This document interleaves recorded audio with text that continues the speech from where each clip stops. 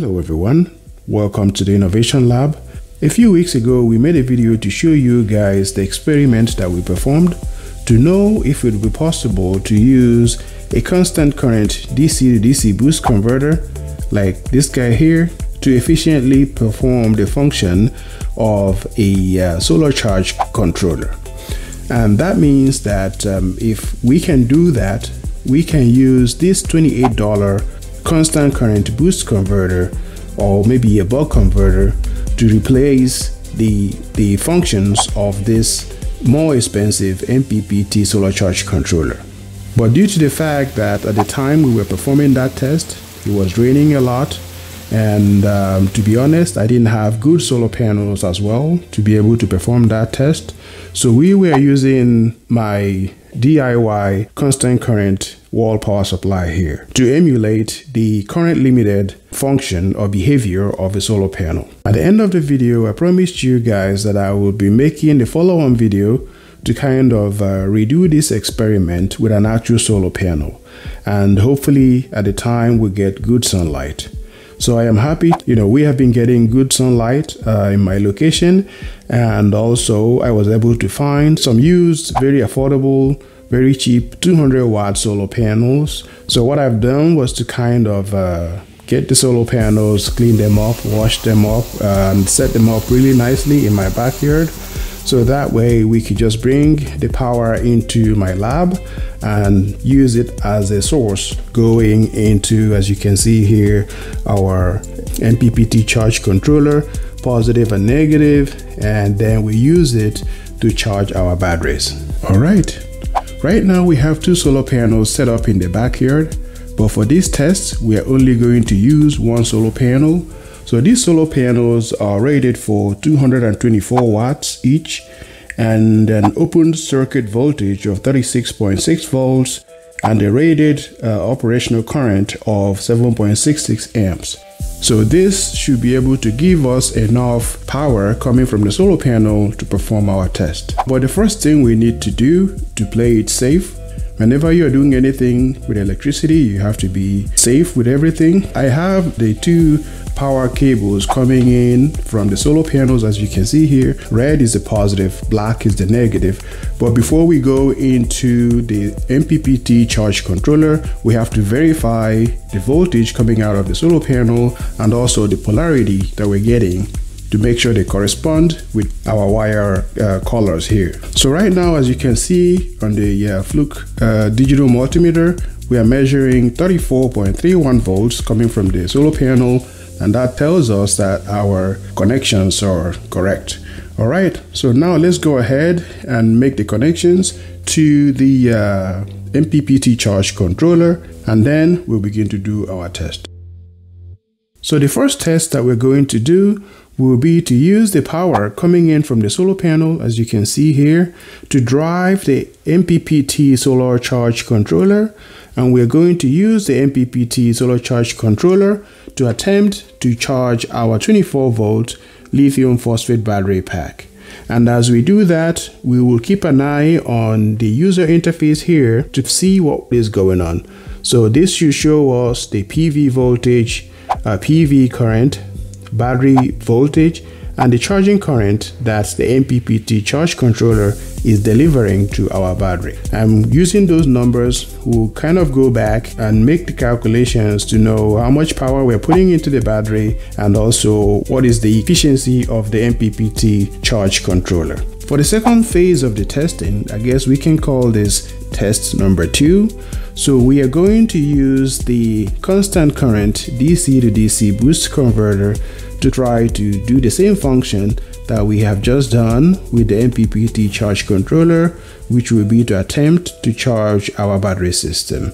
But because the constant current DC to DC boost converter that we are using here is nothing but a cheap device that we are using to do some battery charging, it doesn't have a graphical user interface just like the Mppt charge controller does. So what we are going to do is to use this digital battery capacity tester that I made, and I just made a video for this device. So if you would like to see the testing that I performed on this device or how I made it, be sure to go check out that video, and I'll add a link to the video in the description. And what we're going to do with this guy will be to measure the same parameters that we looked at on the user interface of the Mppt charge controller, which will be the PV voltage, the PV current, the battery voltage, and the charging current. But in this case, it will be the charging current going from the DC to DC boost converter into our battery. All right, my friends, let's get to it. So at this point, we have connected the solar panel to the Mppt charge controller, as you can see here. So this is the positive and negative coming in from the solar panel that I have in the backyard, and we're using it to charge this 24 volt lithium phosphate battery pack. So the next thing that we're going to do will be to take a closer look at the user interface here to see what's going in, what values that we're getting coming from the solar panel and going into the battery. All right, so now let's look at what's happening here at the user interface. So as you can see here, the first thing we'll see will be the PV voltage. So we're getting a PV voltage of 29 volts coming from the solar panel, and we have a PV current of 5.8 amps coming from the solar panel, and now we have a battery voltage of 27.5 volts. It's kind of going between 27.5 and 27.4, and we're seeing a charging current of 6.2 amps going into the battery. All right, so what we're going to do is that we're going to take these numbers in the end to kind of make the calculations to know how much power that the Mppt charge controller is putting into the battery, and we compare it with how much power it is coming in from the solar panel, and that will kind of tell us the efficiency of the Mppt charge controller.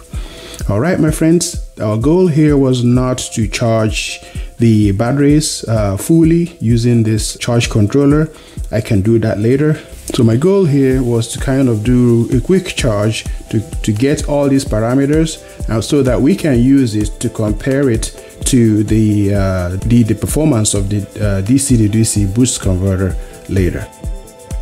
All right, so for the second phase of the testing, we are going to attempt to use our constant current DC to DC boost converter to charge our battery system through the solar panels.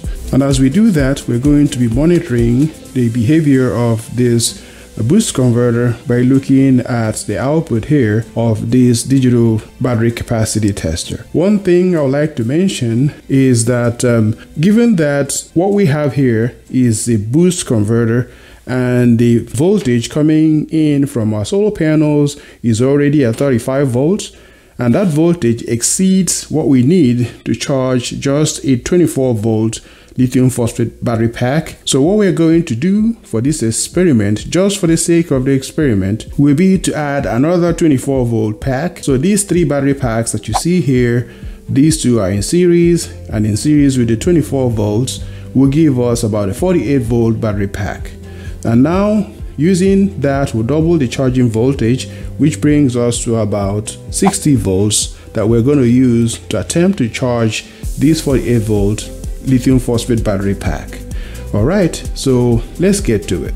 All right, so as you can see here right now, our battery system is connected, and the entire system is a 48 volt system, as I mentioned. So, and our charging current was dialed way down to allow us, slowly bring it up and watch the behavior or the interaction of the constant current DC to DC boost converter being between our solar panel and our battery system. So right now we're going to slowly raise the charging current, and we watch, kind of see what is going to happen.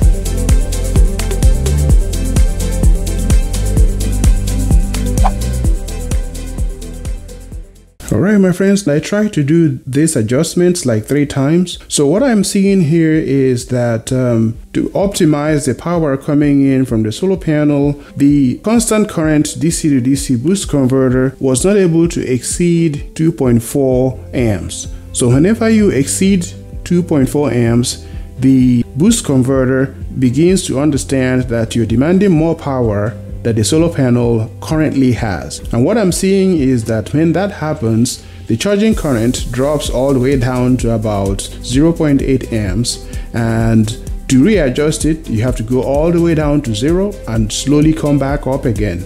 And if you exceed it, you have to do it again over and over and over. So what that tells me is that this is not the best option unless you have all day to sit by your solar panel and just do this manually all day. And this is the function that is baked into the design of the Mppt solar charge controller, so that it does that automatically. So whenever the energy from the sun fluctuates, the Mppt charge controller will kind of recalculate to know, okay, this is where I can put the charging current without making more demands than what the solar panel can provide. Alright my friends, I am glad you made it to the end of this video. In this video, we wanted to compare the functions of a solar Mppt charge controller with a constant current DC to DC boost converter. And our primary objective will be to see if we can use this cheap device to kind of replicate the function of a more expensive Mppt charge controller.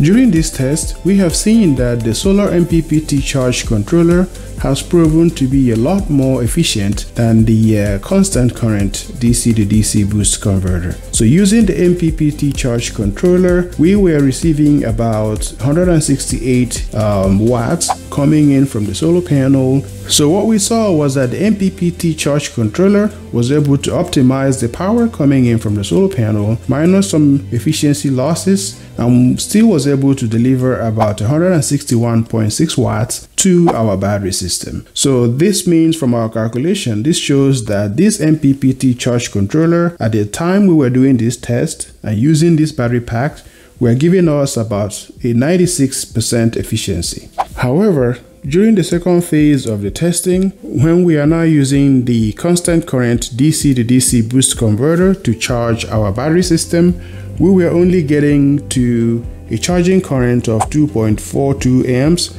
and a delivered power to our battery system of 131 watts. So what we're seeing when we're making the current adjustments was that if you attempt to exceed the available power coming in from the solar panel, the DC to DC boost converter kind of gets confused, and then the output current regulation will crash, and you have to go back all the way down to 0, and you have to do it again and do it again. And this will also happen when you have like a cloud going over your panel and the energy from the sun reduces. Then you have to go back again and readjust to optimize what you're getting from your solar panel. All right, my friends, my summary for this will be that the constant current DC to DC boost converter, as wonderful as it is and as cheap as it is, will not be able to replace the Mppt solar charge controller for this function.